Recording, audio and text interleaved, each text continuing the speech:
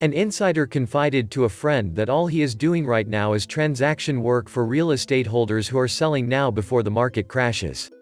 His clients, members of Sin City's Illuminati, once bitten by the '08 crash, believe they'll beat the crowd to the sales window before the local retail and office market collapses. Tiny capitalization rates translating into unsustainable values are being dangled in front of these folks, and they are willing to absorb the tax consequences to cash out and be ready to repurchase their properties back at a discount in a couple years. Easy peasy. With the country just emerging from lockdown, where's the crash already? The original grave dancer, Sam Zell, has left the cemetery and is following the pack in spending big on something safer, Peter Grant wrote in the Wall Street Journal. One of Zell's companies paid $3.4 billion for Monmouth Real Estate Investment Corp. Not all distressed, Monmouth owns 120 industrial properties in 31 states, Grant reported. The sector is one of the most profitable because of high demand for fulfillment centers from e-commerce companies such as Amazon.com Inc. Bloomberg reported a year ago that Amazon-leased buildings could sell for a capitalization rate of 4%, the equivalent of 25 times earnings. A Las Vegas real estate broker and developer who is also doing business in red-hot Reno said recently, Amazon buildings will start selling for 3 caps soon. Back in the days of quasi-laissez-faire, a pandemic would have created plenty of opportunities for the Zells of the world. But, as Grant explains, hotels, malls and other properties have suffered enormous declines in revenue.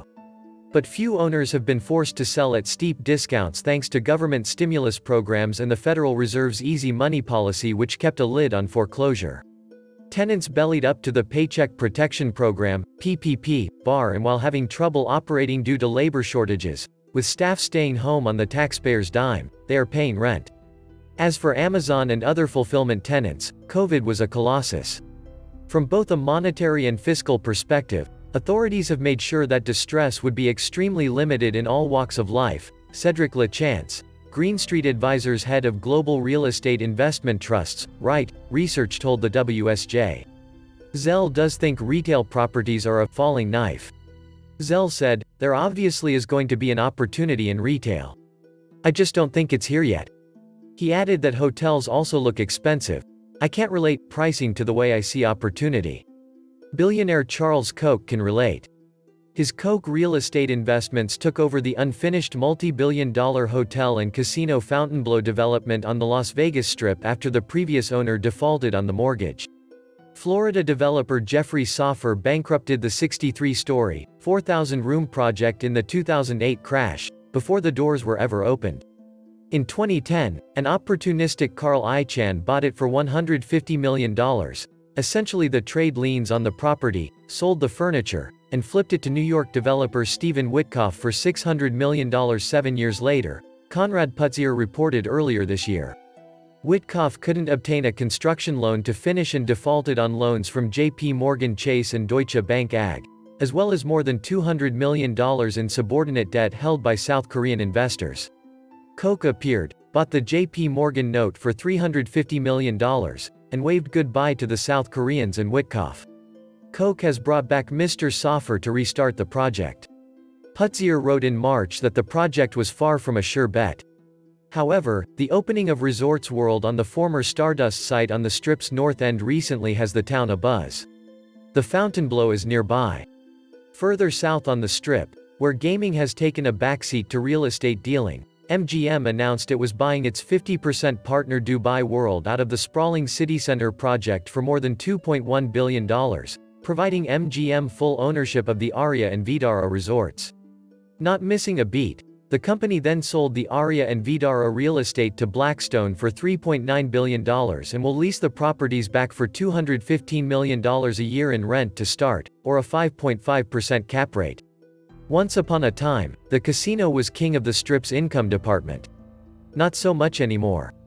Hotel casinos might as well be shopping malls with some slots and table games attached. During the boom years, the casino accounted for only 30 to 40% of revenues. And while the floor space, with the odds stacked in the house's favor, has crept upward in recent years, it's still not half a property's revenue. Ludwig von Mises explained, interventionism means that the government not only fails to protect the smooth functioning of the market economy, but that it interferes with the various market phenomena. It interferes with prices, with wage rates, interest rates, and profits. Mr. Zell's goal was always to reinvest that cash. What it tells you about the COVID era is that they just couldn't find true distress, Mr. Lachance said. No distress means a manipulated market that economic actors cannot assess properly. In the end, as the government goes farther and farther, Mises wrote, it will finally arrive at a point where all prices, all wage rates, all interest rates, in short everything in the whole economic system, is determined by the government. And this, clearly, is socialism. Las Vegas was once a city driven by odds. No more. Now government has loaded the dice. This was the Survival Economist. Please like, share, leave me a comment, subscribe. And please take some time to subscribe to my backup channels. I do upload videos there too. You'll find the links in the description box. You will also find a PayPal link if you want to make a donation. Thank you wholeheartedly to all those of you who have already donated. Stay safe and healthy, friends.